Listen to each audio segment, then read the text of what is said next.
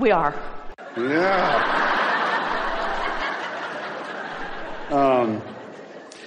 So I had one question, but I think it's two now.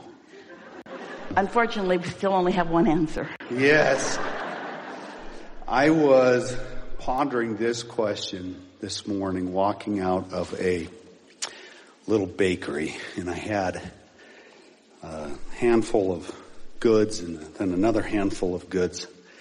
And I was Notice they didn't call them bads. Yeah. Yet. And I was pondering the question of what is the most gravitationally powerful question I could be asking myself throughout the entire day. What do I want? What rings my bells? What could I focus on, observe or remember or imagine that would feel the best to me right now?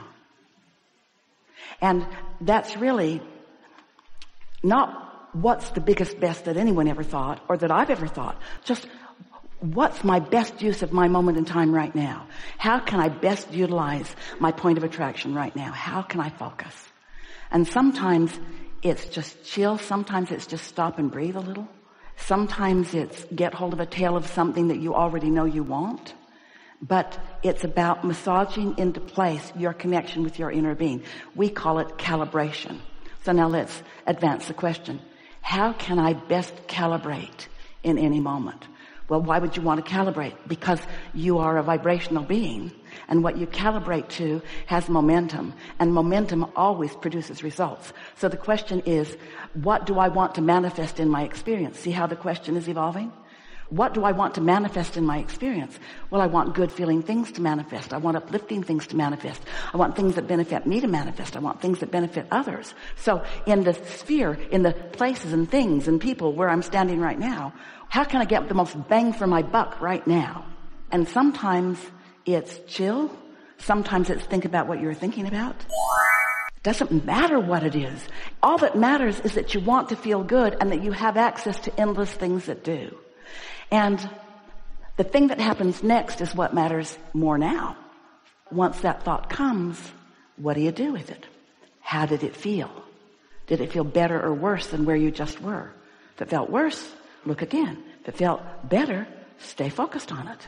Then the law of attraction will bring you something else. Only one thing to do. How do I feel now? Do I feel better or worse? Am I clearer or more confused? Am I more eager? You just feel your way. You see, your inner being knows where you are in relationship to everything that you want. And when you make an open statement like that, what could I do? What's the best thing for me to do? What you're saying is, how can I hook up with you in the most powerful way? Because your inner being knows where you are. Your inner being will encourage you. And if you're in that allowing state, your inner being you'll look over there and you'll see something that'll make you think of something. Or a thought will just download into your mind. Just trust that it's coming. You got to know that your inner being exists and that you got to know that your inner being is right there with you right now.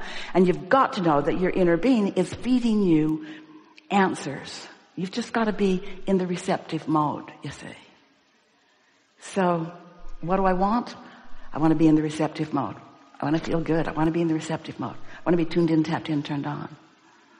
If you were to ask Esther that, her answer is fun. Fun.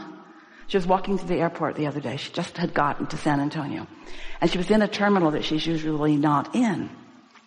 She's been there before, but wasn't quite as familiar. And someone's painted or put a decal on the floor, big footprints that are leading somewhere. And they were leading in the direction of where Esther was going. And Esther thought, And for some reason, it just seemed to her that when she got near one of those, she should step right on it. Make her foot fit it. In other words, she wasn't walking around it or past it. She stepped on it.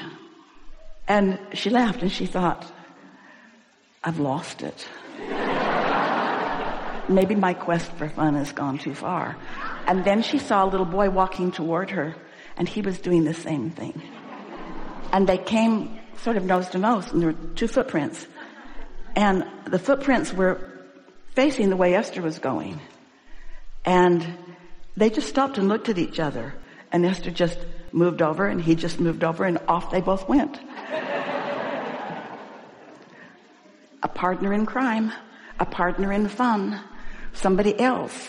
Isn't it interesting that the law of attraction would bring her right to somebody else that was doing exactly the same thing that she was doing? In other words, can it get more fun than that? It wasn't really that interesting to step on the footprints. She didn't even know where she got the idea. It just seemed like a good idea. Maybe she got it from that little boy. Maybe that little boy got it from her. Maybe both of them got it from the same place. Maybe that's co-creation at its best. And it's out there for you all day, every day. Things just that unimportant and that delicious. Yeah. Yeah. If you like this video, don't forget to subscribe, and see you in the next